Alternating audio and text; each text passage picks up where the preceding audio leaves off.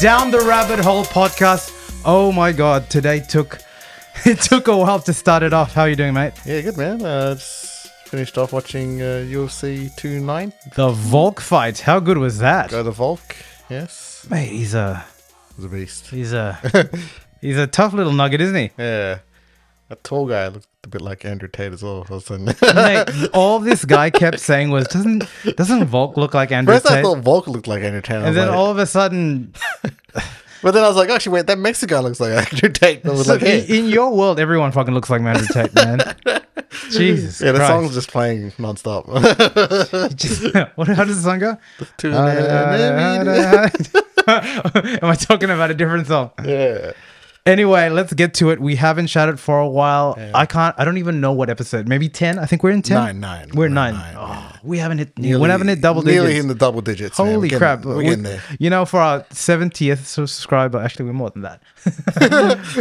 we'll auction something off, I think. Yeah, anyway. something. I don't know. One of these Vader One of these toys that Vader everyone toys makes that fun have of. been getting so much flack. What do we hate? Why do we hate Darth Vader? Anyway, let's get to it. There's been a lot to talk about.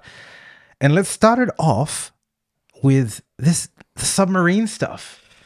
Mate, can you just fill me in? Because to be honest, I haven't been quite acute to the news cycle, but there are a lot of interesting little nuggets in this one. So what's happened? Yeah, so basically, this happened a couple of weeks ago now, and like there were these 4 or 5 really rich people who wanted to go on a sort of submarine trek of the Titanic, and really. So the wreckage of the Titanic. Yeah, the wreckage. You know how James. You've probably seen documentaries James Cameron going through and going his little submarine thing and going there and looking at it and stuff, but.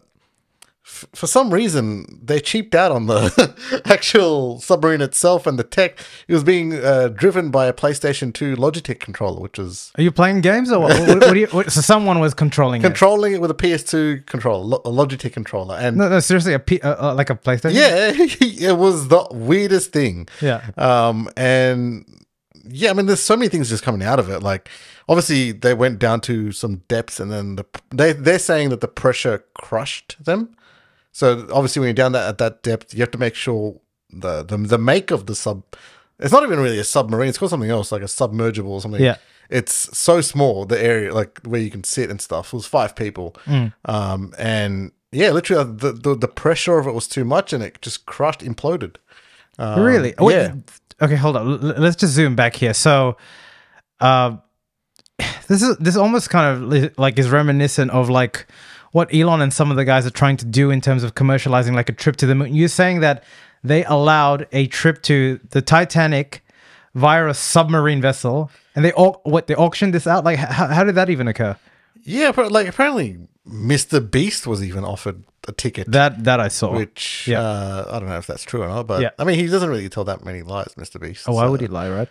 I'm not calling you out, by the way, Mr. Beast. So no one's calling anyone out on this episode. After last time.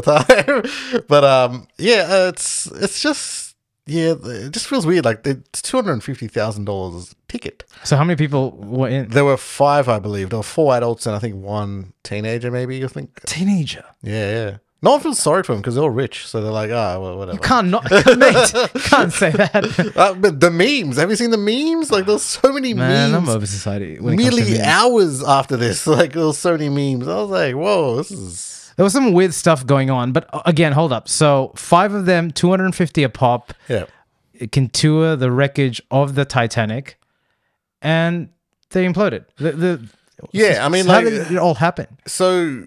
It's the pressure, like I think, the depths of those seas. For 250 a pop, you didn't tell me that they pressure tested this.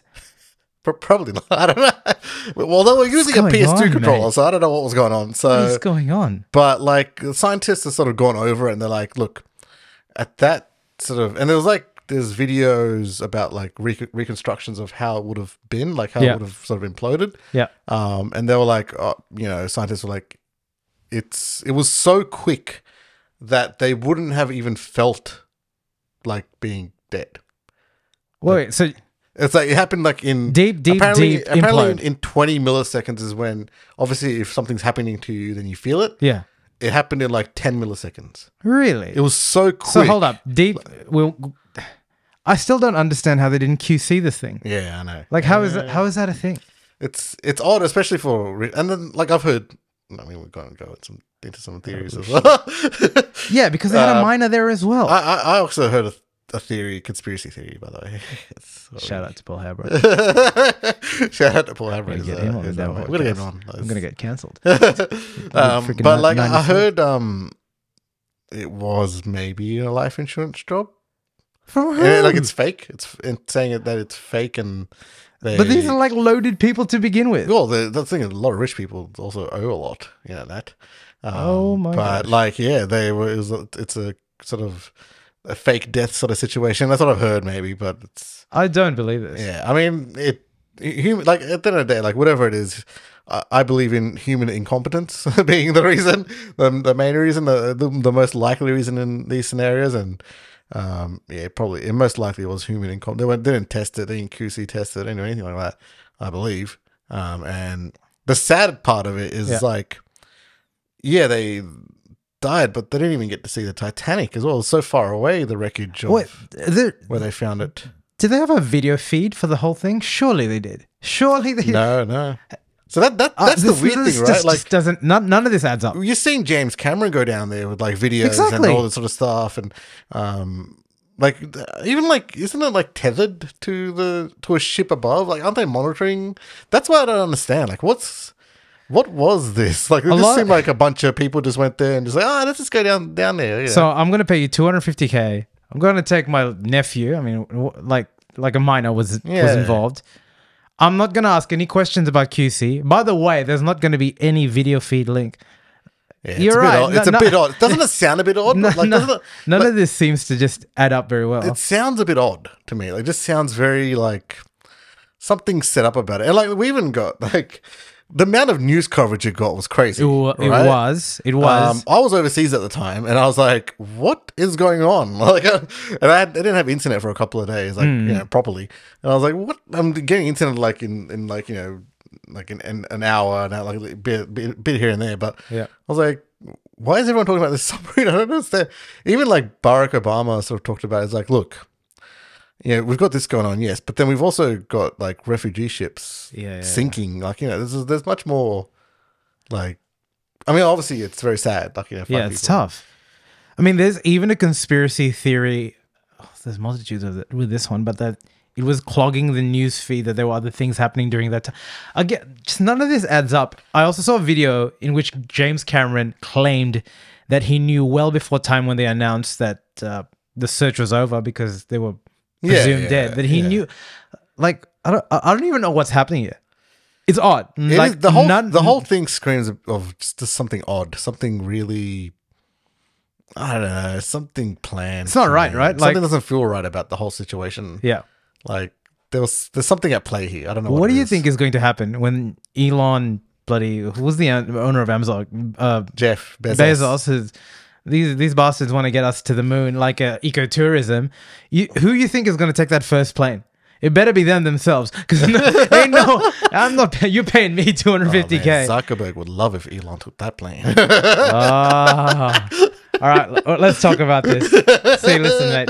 It's my boys. So, what is this nonsense about Zuckerberg and Elon?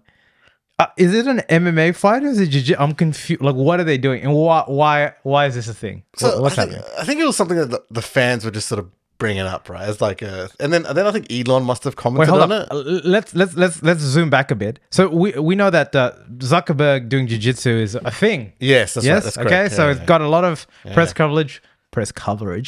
Woohoo, homeboy does. I mean, like a lot of, I do it myself, just letting you know. But like a lot of people do recreational jiu-jitsu and stuff like that. Okay, and then all of a sudden, it was on Twitter, right? Yeah. Did who challenged who though? No, I'm sure it was. It wasn't a challenge. It was something the fan brought up, I think, and then Elon tweeted, said, "Let's do it" or something like that. Said, oh yeah, and then Zuckerberg was send location, and now. All we can hear about is these bastards are actually trained. Dude, we got Dana White involved. He wants to be the one that is doing the promoting. Of course, he wants to promote it. The biggest fight of the century.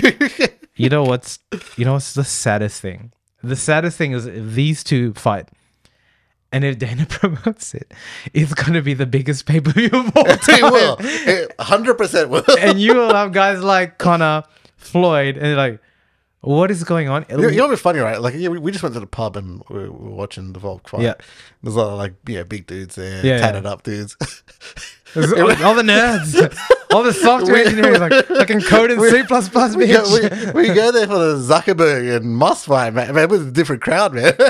That's ridiculous. Like, and this just shows we're in the era of the celebrity fight. And I'm over it, man. Yeah. I'm over the celebrity fight shit. Well, it's just an extension of the YouTuber sort of fight scene, you know? KSI, Logan Paul, all that sort of stuff. I think it's just an extension. But it's definitely the biggest of those. Yeah, hold on. 100%. So, and again, that it's just that when did businessmen become celebrities? Seriously, when did they become so ingrained in pop culture that we even give a shit that the guy does jiu-jitsu? It's fucking random, isn't it? Yeah, I mean, that's the thing, right? Like, it's everyone hears like, oh, this guy does recreational jiu-jitsu. Like, oh, bro, we're gonna get him into a fight. Like, it's like, why? It's like not everyone that does recreational jiu-jitsu wants to get into like a big fight, you know, for promoted fight. Send location. Send location. He clearly does. Zuckerberg's a bit weird though. I mean, I think everyone would. It's weird though because like Musk is equally unpopular. I would think. You reckon Zuckerberg is unpopular? Yeah, like to an extent, like everyone just gets creeped out by him, by his vibe. Why? Like, it's a bit like because he looks like an elf, eh? Or more like an alien. Come on! Everyone thinks he's reptilian or something. Photo of an alien over here. I'm just filled with conspiracies today, bro. Oh my gosh! I ain't stopping. But no, it's just got this weird vibe, and like I think, like in the Social Network, he's sort of in the movie, right? He's seeing like like bit of a selfish sort of dude that just wants to get their ass kicked, so that they both had that wanting to get their ass kicked sort of factor on, but but people feel like that for Elon too. Yeah, so that's the thing, right? Elon's got that too. Elon definitely has that. I mean, I don't know if they're opposite audiences, but I think it might even be the same audience that wants to see them get their. I mean, it's just so they just want to see each other get beaten up. It might even be good if it's a handicap match, like them two versus some like, UFC fighter or something like that. So WWE tag team. Yeah, like handicap. So like two of them versus or triple threat. Oh, bro, right, fuck Dana White. Like I'm the promoter. Apparently, and the thing is that this narrative has just taken a whole like path of its own. Yeah. They want to rent out the Coliseum to fight. Have you heard of that one? What is going on here? This is nuts. Brad, that would be sick. Okay, no, I want it. So if they're going, I'll pay $200 for it. If they're going crazy with this, right? Go all out crazy. Just go all out. Right, go all out crazy. I reckon that's going to add to the craziness of the whole thing. Yeah. Just do it. Just go all out crazy. Just go all out. You know what? Let's fight for the company. Put Tesla on the line. Twitter versus Threads, mate. That's gotta talk. Okay, so that's happened. So Meta has recently released their new social media platform, and I actually heard this before it got released. Zuckerberg was doing a podcast with Lex Friedman, so he talked about it. He talked about it there. Yeah, he definitely talked about it. Twitter sort of competitor. So this week it got launched, and the question I've got to ask before we even get to the specifics is why? Why do we need another social media network? I thought we've already discussed how bad these things are. Like, why do we need another one? Tell me. Zuckerberg tried to purchase Twitter in 2008, I believe. Really? And they rejected him. So ever since then, I believe he's been cooking up like a Twitter alternative, like. And I think he's just been holding off on it for the longest time. Yeah. Right. He's been holding off on it until the right time. And I believe, so right now there's like with Musk taking over Twitter. And I think a lot of the problems with Twitter were before Musk. He inherited a lot of that as well. That's correct. And yeah, it's just like, I think he waited until I guess people were like, oh, Twitter's getting kind of lame. And, there's all these competitors like Blue Sky, Mastodon, whatever. Yep. That were not really taken off, to be quite honest. Yep. In the way that Twitter initially took off. And he saw an opportunity there in the Instagram audience. So that's the crucial thing here, right? Through Threads, right? Yeah. It links straight away with your Instagram, right? With your Instagram. So what happens if I don't have Instagram? Can't. You can still Really? create an account, but like, I think the linking to Instagram is its USP, because look at this, right? Social media is all about dopamine hits. Yep. You open up Threads for the first time, and it tells you, do you want to connect to your Instagram? You can get all these followers.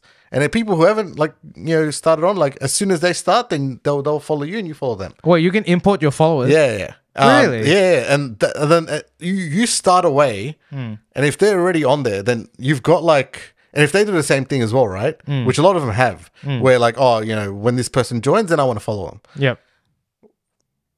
You can start, and you can imagine you have, like, 10,000 followers on Instagram. You can start away with 10,000 followers. Yep. If they're all on there.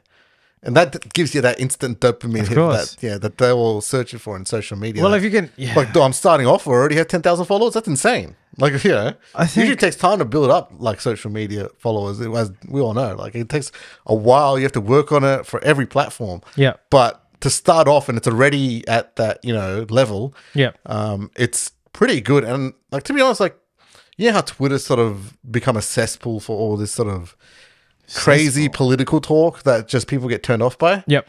It's created a user that I think that, like me, I just watch what goes on Twitter.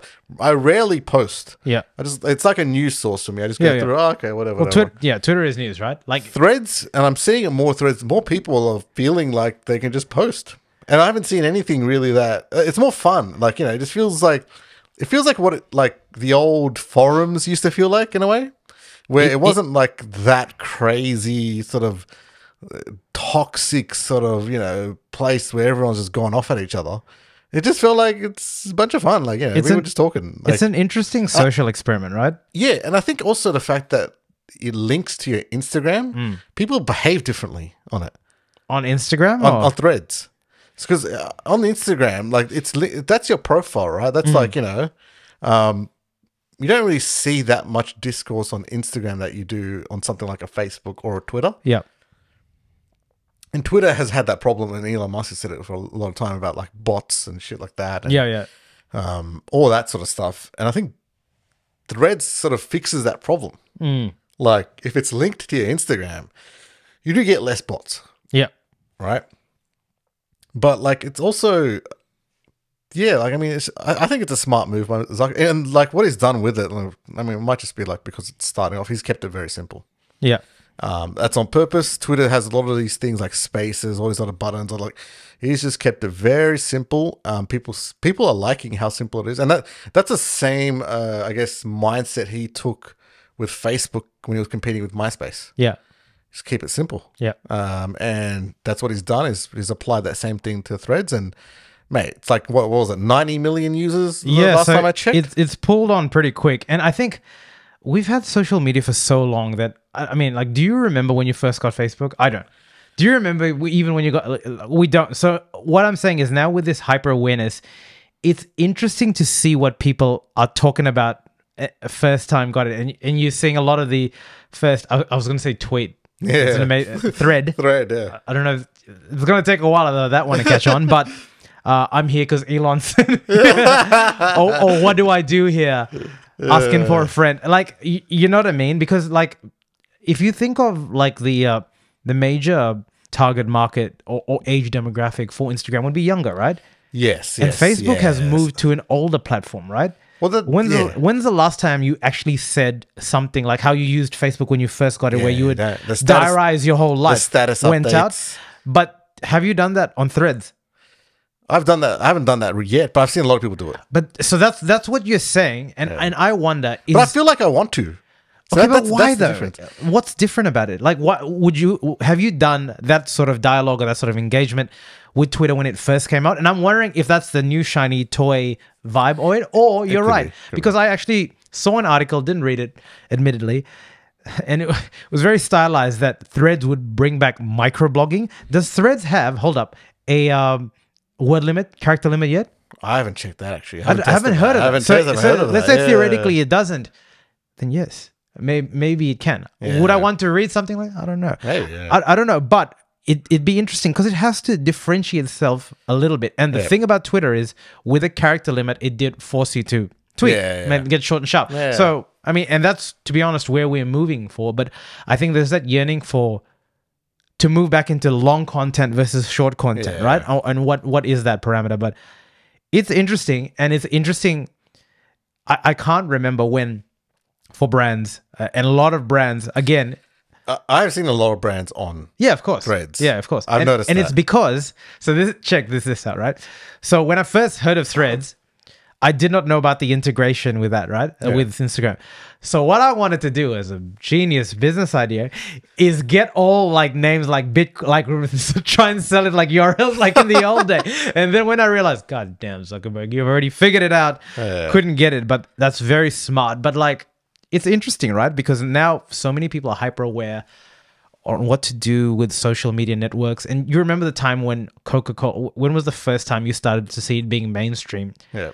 To have like social media platforms on a brand's page, like Twitter and Instagram, right? Yeah. I'd be intrigued to see how quick Threads slaps on, right? Because it shouldn't be too long, to be honest. If you're a social media person, you'd be wanting to get on that bandwagon really quick. Yes, and I've seen a lot of companies come on, right? And one thing I'm seeing that's a bit different from Twitter at the moment, I don't believe there's an algorithm yet for it. I'm seeing everything.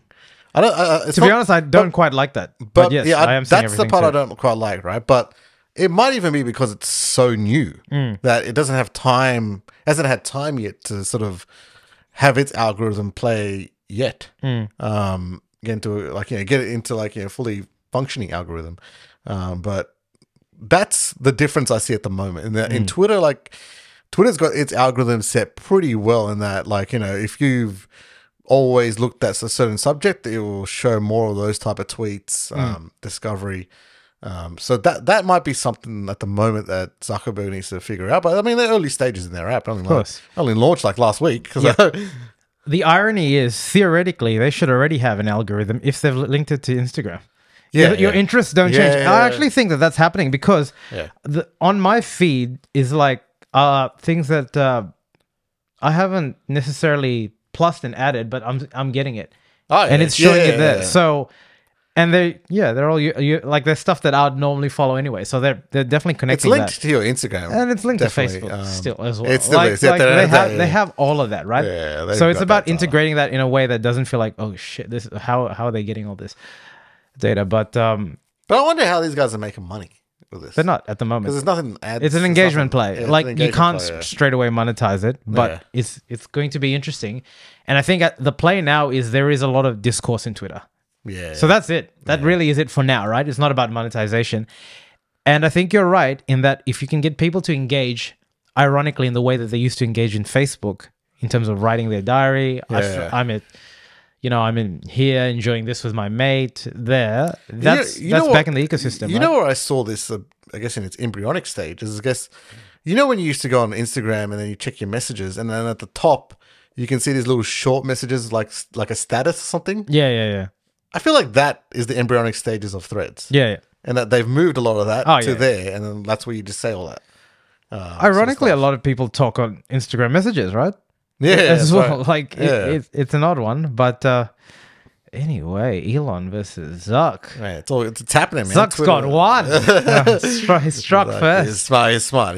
He struck first. But like, I mean, what Elon does with Twitter now, I mean, it feels like a sinking ship. It hasn't completely sinked, obviously, but what's his move? I personally think Twitter is still the better interface. I mean, obviously, it's had there, but it's been there for a while. There's there's things that they've got to do. We'll see. Competition's a good thing. Yeah, for the consumer, competition is a good thing. But it is starting to also bring up like the fact that, like, man, there's a lot of social media. There's a lot. We need a lot? Like, think about it, right? For us, when we chop up this, we're not even on Twitter engaging that much when we probably should be, right? Yeah. I don't need an additional social media. No, it's so much. It's insane. It's a lot, man. So I almost feel like, and like content creators, like they're plus galore. Like, you reckon there's going to be one guy in the future that just buys all of them and starts social media? I don't know. I just think that monopolizes the whole thing. Choice is always a good thing, right? But It is until it isn't, right? It's overwhelming, right? It is overwhelming. It really There's a lot, man. does get overwhelming like, at the moment. We're talking overwhelming. Imagine like a young person. Yeah. Like that's a lot. There's a lot of things now where you can really. It's all. But at the end of the day, it's all about data. You're giving them your data that they're selling that data somewhere else. That's really what it is, right? Big data, yeah. It's the business of data. It is. It is. All right. You know what? Enough of Elon and Zuck. Something's giving me a headache. Let's move to some sport. I heard that there was some controversy with the cricket man. Usman, everywhere you go, bro. Like, I think you gotta chill down a little bit. What's happening now? Oh man, the Wembanyama doing run out heard around the world. Keep talking. What's happening? There was an incident in the previous test. So right now the third test is about to finish. Yeah. The second test, Johnny Bairstow from England was batting. Yeah. And I can't remember who. It might have been Cameron Green who was bowling, and then Alex Carey's the Australian wicketkeeper, right? So Cameron Green bowls the ball. It's a bouncer, and it goes to the keeper. It's the last ball of the over, I believe, and I think. So during cricket, we're like, it's last ball over. Good. Okay, I'm gonna go to my partner, talk to him, and stuff down the crease. Johnny Bairstow, like it goes behind him, and then he's like, okay, all right, I'm gonna go and talk to my partner. The Australian wicketkeeper decided to throw it to the stumps. Yep. So usually what happens is the ball, once the wicketkeeper gets the ball, then that means the ball's dead. Okay. It's like, then it's not in play anymore. Like, you can't do anything. You can't get anyone out anymore after that. But because of the fact that the wicketkeeper just chucked it, and then the batter, Bairstow, thought it was end of the over because I think he first must have seen the umpire take his first step walking away, indicating that the ball's dead. So then he started walking to his partner, and then he gets run out, and then Australians are appealing saying that's out. Yep. And then they the umpire's like, wait, what? And then they think about it, they're like, actually, technically that is out. Yeah. So this caused a big sort of debate and real anger from the England fans that. But technically it was out. Technically, it was out. Yeah. But this brings into the whole thing, the whole debate about the spirit of cricket, right? Because cricket is played in a way like it's meant to be a gentleman's sport, and you're meant to really like the fact that the batter wasn't trying to get any advantage.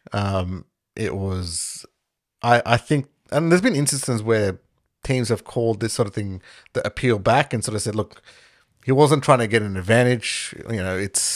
Australia appealed to this, though, right? Australia appealed, and none of their senior players took it back. So that caused so many problems. The Australian players went. So this was at Lords, the home of cricket. Yeah. And at Lords, the members stand where the players have to go past to go to the dressing room. They're like right there, right? Like you can see them. Yeah. Like literally a meter away from you. Those members were giving it to the Australian team, calling them cheaters, all the names under the sun, and one or two of the Australian players. It was Khawaja, actually. Our boy. He, can't get away from the news. He reacted to it, and he was like he's talking back to him and stuff, and this has basically become an international incident. The Prime Minister's involved in this as well. Which Prime Minister? Oh, Rishi Sunak, our boy over there. And Albert, friend of the podcast. Return my tweets. This has become an international incident. And they're like talking about, oh, mate, you really should have, Rishi, mate. You really should have caught back the appeal. And then Albo's going, oh, nah, you should learn to play cricket.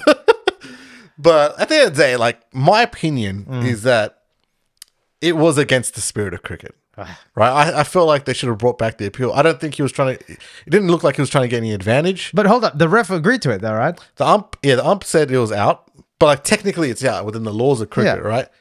But because of the fact that and there was similar incidents before where it's been. Did Australia win that game off the back of that? Was that a pivotal? Yeah.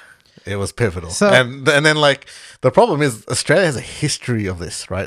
In what sense? A history of a lot of very controversial. Playing to the rules? No, not playing to the rules. They've got a lot of against history. the spirit, but playing to the rules. Recently the sandpaper stuff. When they use sandpaper to They thought it was toilet paper. That was cheating, right? And they have a history of that. They have a history of cheating, which it's an image they were trying to get rid of. Right? And this hasn't helped. Like their board, it would be pissed off because like they've been trying to since that incident, that sandpaper incident, 2018 or 19. They've been trying real hard to change the image of Australian cricket. This has just brought back a lot of those sort of, you know, memories, a lot of people are angry about this a lot. And there's some people that think like, you know, just get over it. Let's move on. Like, you know, it's something that happened in a game, but like it's carried on into this test match. There's a lot of feeling now amongst the players. They're really like, as in the English players, right? The English players, and then they're really pissed. And like the coach of the England team's like, it doesn't feel like we're gonna get a B with the Aussie team after this, not for a while, at least. So there is like the good thing is it makes for entertaining, of course, sport. And that isn't that what it's all about? Yeah, but it does sort of bring into account like. Right, Australia's had a history of this, and to be honest, man, I'm a massive cricket fan. I've been born in Australia, but never gravitated towards the Australian team because of the way they play. I've never really found any of their players to be great people that I would follow. That's why I gravitated towards the Indian team. People like Tendulkar, Dravid, Laxman. Those are the people that I gravitate towards. And look, I mean, that's another separate conversation in itself, but like. Whether the image of Australia, I don't know this is not going to help. Yeah. This is pretty bad for him. Look, I think historically, you're right. With all that sort of stuff, it hasn't played in there, but let me take it back to a sport that I watch, like the UFC, right? Yeah. So they have a, so the thing is when things are technically that. Yeah. I mean, to me, the spirit of the game is winning. like that's how I see it. In the UFC, they have a rule which is protect yourself at all times. Yeah. So, for example, it's happened usually when two fighters fight, they tap. Usually. So it's happened sometimes, not a lot, and like it's more the exception than the rule. That instead of tapping, people have used that as and in that regard, people are saying, "What the fuck? That's against the spirit." But again. It's been stated that technically there's nothing indicating that you need to do that. Yeah. I guess a lot of the discourse was about like, do the Aussies really want to win a match like this? That? Yeah, that? Do they feel good about winning a match like that? If they do, that's fine. Whatever. That's but I don't know. I just feel like with all the controversy of it, the Sandpaper Gate. Yep. That's what it was called, man. I don't know whether they would want to win a match. Okay, why is it that when there's anything like a controversy, we add the word gate to it? Why is it? What about Poo-gate, P-gate? It's a drama, man. When did gate mean drama? Yeah, I don't know. It's random, eh? I might want to check that up, actually. English language, man. Makes no sense sometimes. Yeah. All right. That's from one drama, from one sport to another. I'm going to tell you a name, and you should know this name because he is going to be the next, or he's touted as the next big thing in the NBA. His name is Victor Wembanyama. Tell me you've heard the name. You've heard it now, all right? I've heard it now. You've heard it now. Wemby, nickname affectionately Wemby. Number one draft pick, Wemby. Wembanyama Wemby, right? For French. 7'3", like a falafel. He's a colossal, right? He's a monster. Like he looks like his dimensions are just not human-like, right? Yeah. So anyway, the big deal is he's a number one draft pick. There have been number one draft picks there, but this guy's been so hyped coming out of France that they've called him the best prospect in the basketball since LeBron James. That's how big. That's a big call. Before he's even stepped on the US thing, right? Yeah. So what made him gather this tag? Well, one is his dimensions are absurd. 7'3", which there have been people like almost that, but not actually like that, like Yao Ming, for example. Yao Ming.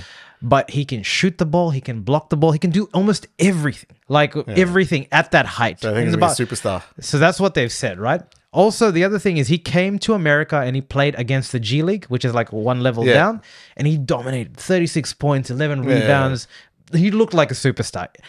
In the French league that he was in, he dominated as their star player, and they built an entire team around him. Really? He's, like, there's been documentaries here. Anyway, Q in, gets the draft. Summer League is the first taste of NBA-like thing, right? Yeah. So it's like a preseason. If you want to think about it, but it's not. It's before the preseason. Yeah. All the rookies play Summer League, and people that are I'm trying to make it into the team, right? But it's your first step into NBA quality basketball. For example, all the other draft picks would play. So the anticipation and the hype is ready for Victor Wembanyama. Usually, so this is in Las Vegas. Usually it's empty. Like it is buzzing, but all sold out as if it was an NBA final. Celebrities are there. Britney Spears actually got into an altercation prior to with her thing. Like what I mean is this guy's already a big deal, right? Because he's been hyped. Is it over him or? She apparently went to tap his back. Yeah. Not apparently, it's a real thing. And tap his back? Yeah, I want a photo with him. Hey, Vic, and his security guard pushed her. Oh. So that was so he's already getting into he's already getting into shit. That's how popular. And I emphasize he's 18 years old. Oh. So just imagine you're 18 years old. Shit. People are saying you're the next iteration of LeBron James. Everyone, Victor, everyone's come in. This is just not normal, even for number one picks. And he lays an egg. He struggled. He struggled in this match. Look, he got the pressure. It's the pressure. He struggled in this match, and people were absolutely dumbfounded, right? And the thing, ironically, is not a lot of first-round picks. It's the first ever game, so he struggled with the physicality, with the speed. He looked a bit clumsy. He was good on the defensive end, but offensively, he looked very lost. He looked awkward, a bit clumsy. He's 7'3", man. 7'3" guy running is going to look weird. Yeah. They interviewed him after, and he was like, honestly, I didn't know what I was doing out there. He's had a whirlwind since being drafted, hasn't really practiced with the team. But that's what it is, then. It is, but I think all number one picks are going to be faced with that level of scrutiny. But if you get tagged as better than LeBron James as a thing, it's huge. He's a kid as well. Exactly. What the hell? So all you need to do is go to all the videos, all the comments, and people are ready to tear him down as an 18-year-old. I've seen all I need to see. He's a bust. Really? It's after one game. But you say social media is poisonous. It really is poisonous. And to be honest, like, upon seeing that, I mean, he's got, I mean, our number 5 draft pick for Detroit had a pretty average game in my view as well. And our number 5 last year, who's had 1 year of experience. I think the other thing is just the fact, 18 years old. I can't even remember what the fuck I was doing at 18 years old, but I can tell you what I wasn't doing. playing in front of 17,000 people, like celebrities, already getting into altercations with, not him specifically, but all that pressure there.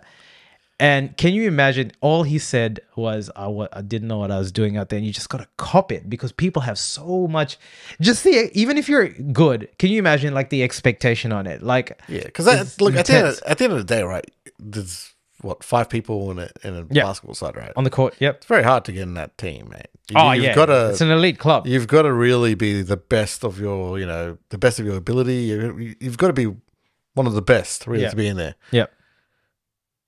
At 18, that is like all the hype, and like that's got to really. I think it's just the hype, right? That's really got to play a part on your mental. So the mental side of things, the mental side of things in sport is very important. It's huge. It's almost everything. It is almost everything, right? You're right.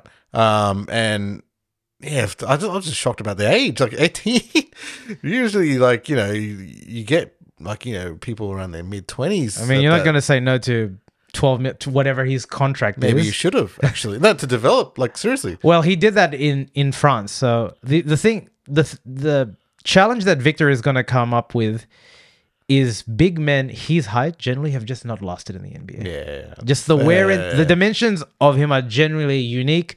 Yao Ming was a monster too, but he didn't last because... How long did he play Yao Ming? I think 6-7 years. Yeah. And he could have done double that, but his joints weren't like guys that tall. And when you see Victor run, I mean, the thing is, he's got such a body of work that you can have one bad... That's the other thing. You can have one bad... Yeah. Heck, you can have 7 bad games. You could have a season of getting bad. That's not good, but I think... This preseason, it really...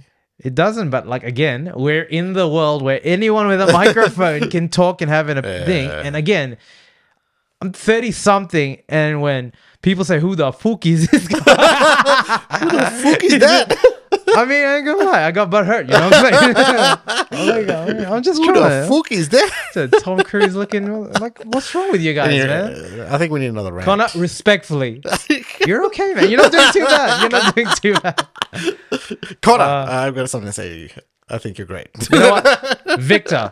I'm not going down there. All of France is gonna be against me. We wish you luck. Wish you the best, man. If he's 18, man, come on, give the kid a break. I'm bro. sorry, you've got too much of like. That's much upside there. You're not gonna be a bust. Give the kid a break, mate. Just collect your checks, bro. Don't worry about it. And just could you be nice to Brittany? Like, what's wrong with you? Just tame down your guards.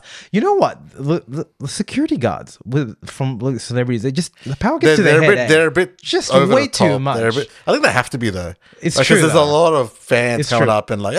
Apparently, so he was in Vegas because it's the Vegas Summer League. Yeah. His security guard had told him that Brittany was there, and to stay away because they knew that because they knew if Brittany comes, Victor's there. There's just gonna be so many people other there. people come So it's more like our advice is don't engage to it. So he was walking away, right? Yeah. Again, 18 years old. That's it. Before his first game, he has an altercation. Can you, like, you know what I mean? Like, how can you even? But he's 18. He probably doesn't know who the fuck Britney Spears Of course he knows who is. Britney No, Spears he's 18 years mate. old, man. He does. He was like a toddler when Oops, I Did It Again came out. Baby thinking of you keeps me up all night. All right, move on. We're done. All right, Vic. Actually, Vic. wait, you talk about Vegas. Did you see that sphere thing that went up? No, what's feeling? There's like this massive LED sphere in Vegas, and I thought it was like fake. I thought it was what like is it, a drone show? Like, what do you mean LED? no. So in Vegas, like they've constructed like a massive sphere that's like 200 feet tall. What is it supposed to be? Like an It's like an LED screen, and then it's like there's like sometimes they do ads on there. Sometimes it's like a picture of the globe. Sometimes it's a basketball. It's like insane. Like it's. You gotta check this shit out. Everybody's like, "What is this? Is this like some alien shit or something?" It's like, There's some alien shit. There's like alien stuff, in the backyard of in Vegas. So like it was just really odd. But I just wanted to say that. So. Yeah, it's good. It's good. Speaking of alien shit, Tom Cruise, Mission Impossible. They had to get AI. We had to get AI back into this show. Right, just when you thought you escaped from AI comes into that movie theater and smacks you in the middle of the. I mean, Tom Cruise. What a movie! Starting to look his age. Nah, he looks all right. Dude, looks that was a very good movie. It's pretty good.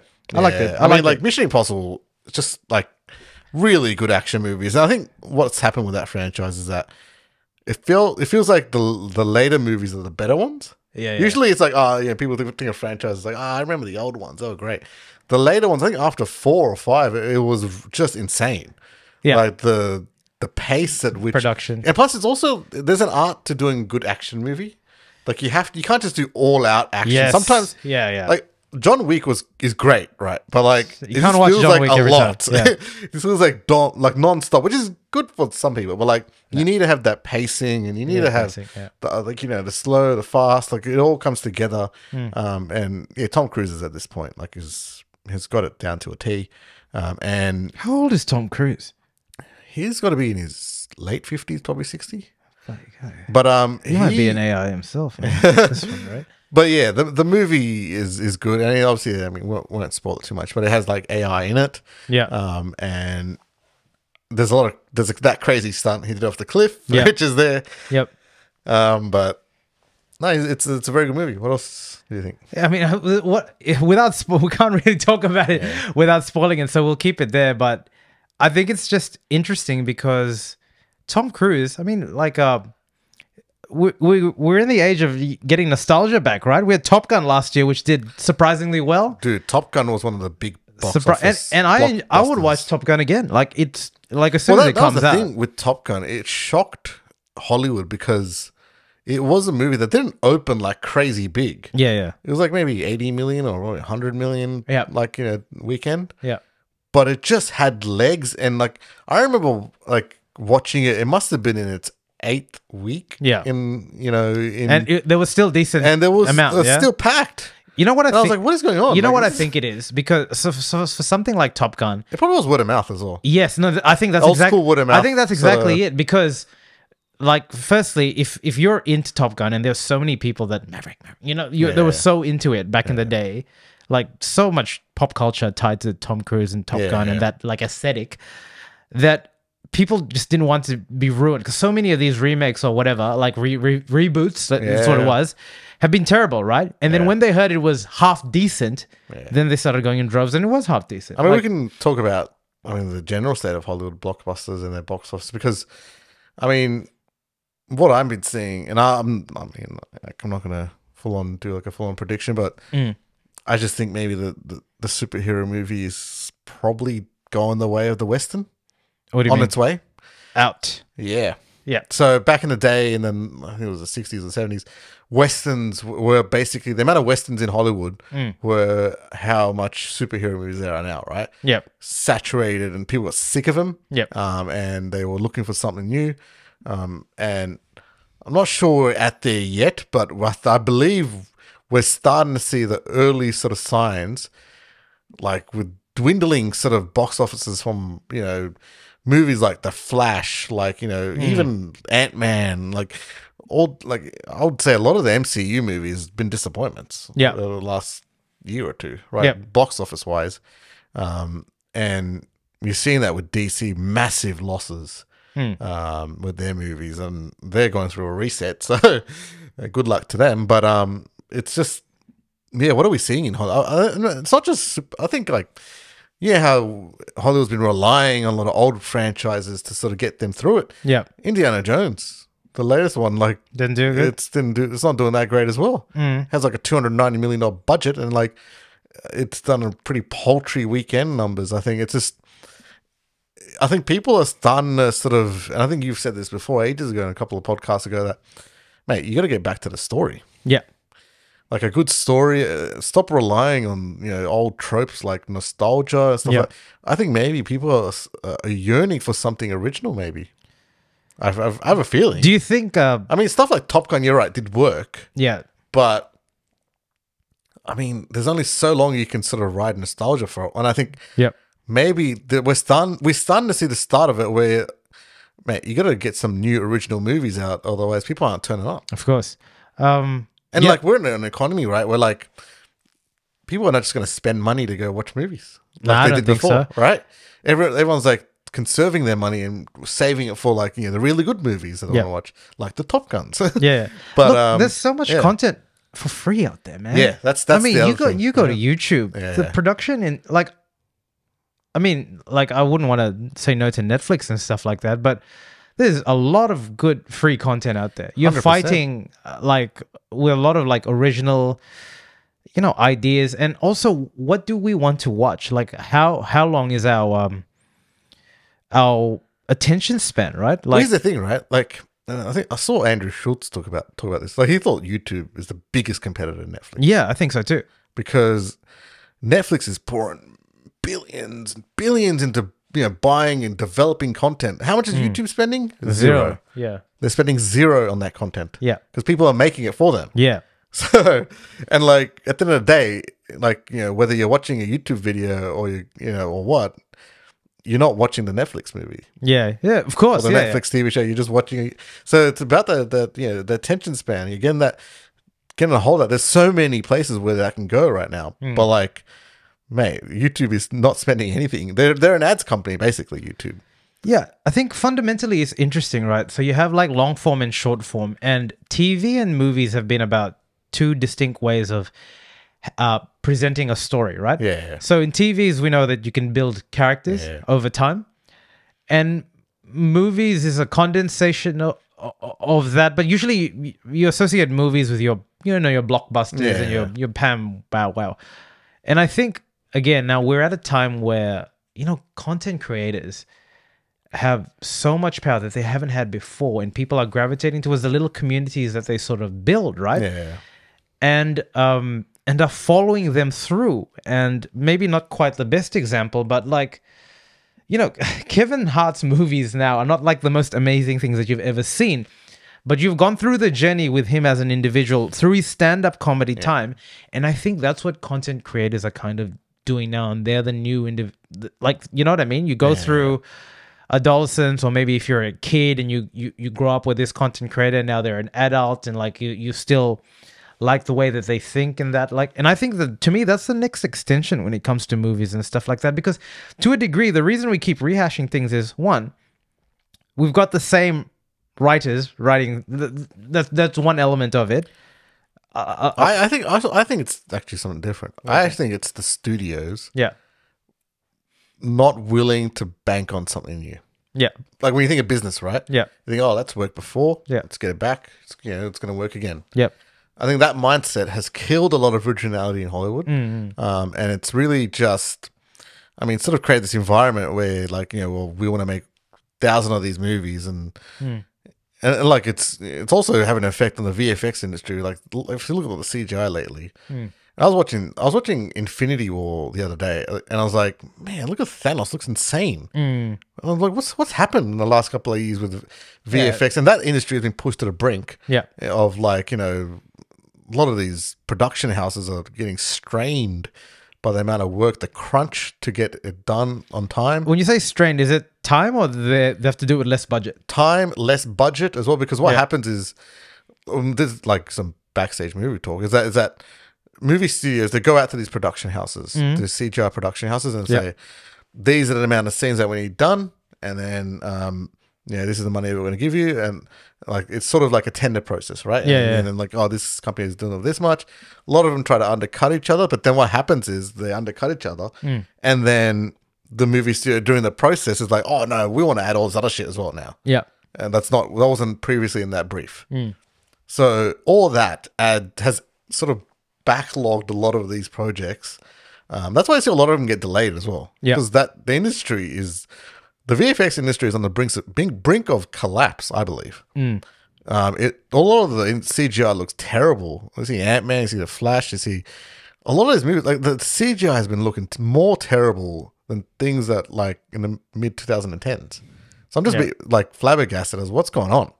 And it's definitely that. I like the crunch, not getting paid enough. I wouldn't be surprised if those people, if they're part of a union, go on strike. Because they're just not being treated well, and the studios don't care. They're just like, oh, we want to, this is how we want to do it. Like, we want to pay you nothing, and you have to do this in this amount of time.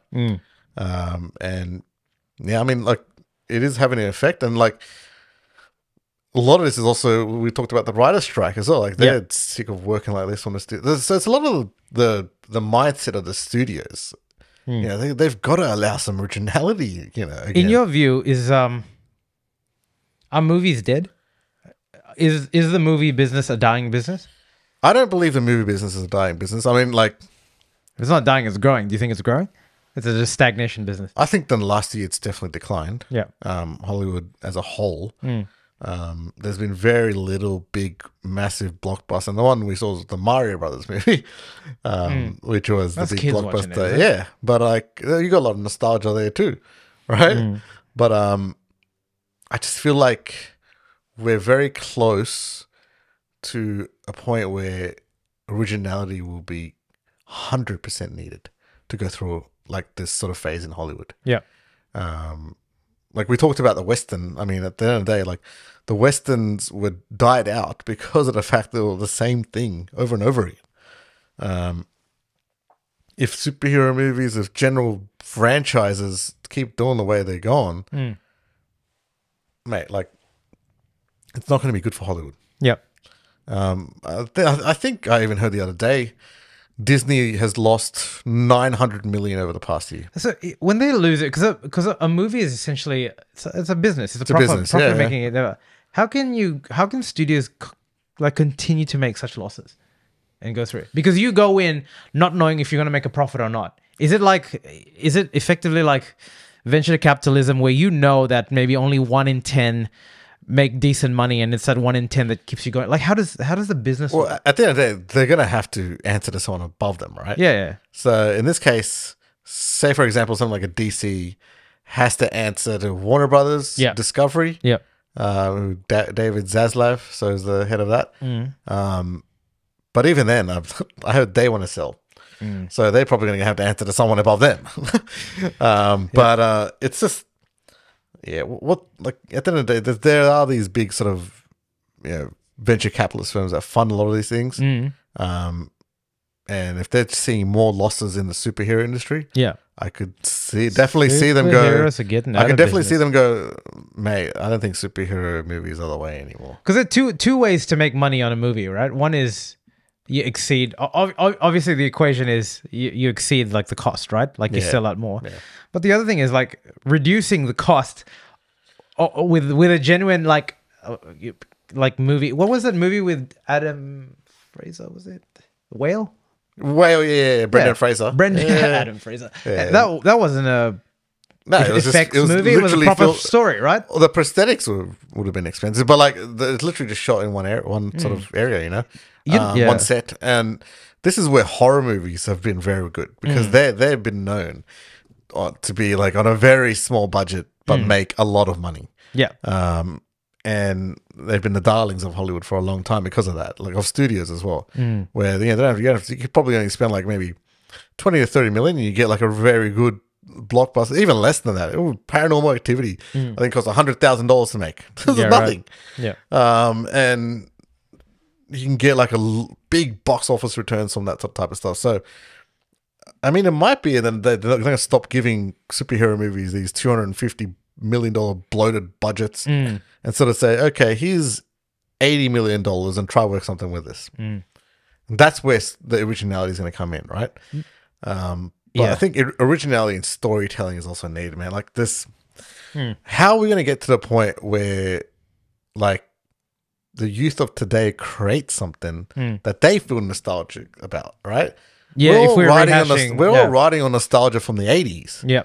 Like 80s and 90s. Like, we're riding on that. Yeah. But when are that's what I'm thinking. What's the youth going to create now? The generation going to create now that they're going to sort of think about in 20, 30 years? Yeah. It won't be shit that we've sort of feel nostalgic about.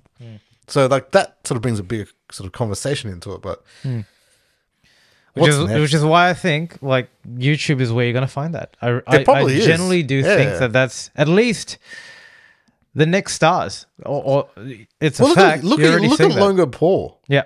Logan Paul was a YouTuber, right? Started out. Yeah. And his fans were like 10, 15 years old. Yeah, they follow you. They followed him through the years. They saw him. They followed him to boxing. They followed him now to wrestling. Like, that's probably what we see, right? You're right, in the future, that it's maybe movies and storytelling isn't something that is shown on a big theater in 2 hours. Maybe it's a life story of someone. Right, yeah, like a Logan Paul, or maybe it is still. I mean, there is a nostalgia about going to a theater, which will the cinematic experience. Don't get me wrong, I love the cinematic experience, and nothing will ever stop that for me. Yeah, but I mean, it's been a dredge going to the movies last year. Yeah, I gotta say. Yeah, I haven't seen anything outstanding. And yeah, I'm really waiting for something to wow me, like a Back to the Future wowed me back then. You know, something like that. Something wonderful and magical and really just like, you know, that the production behind this is really good and the idea is unique and new. Yeah, maybe we've run out of ideas. Maybe that's where we're at. But I still think we can think of something new. Yeah.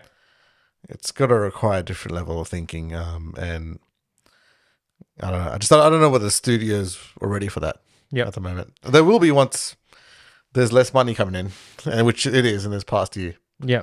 I think everything, like all asset classes have readjusted in terms of like the costs and stuff like that. So why can't it happen to movies? Yeah.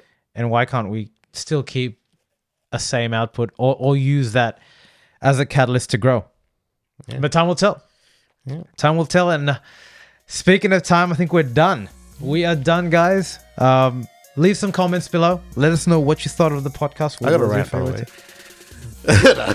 Australian cricket. It was fun. Yeah, you just keep doing what you got to do. Anyway, till next time, guys. Yeah. Ciao.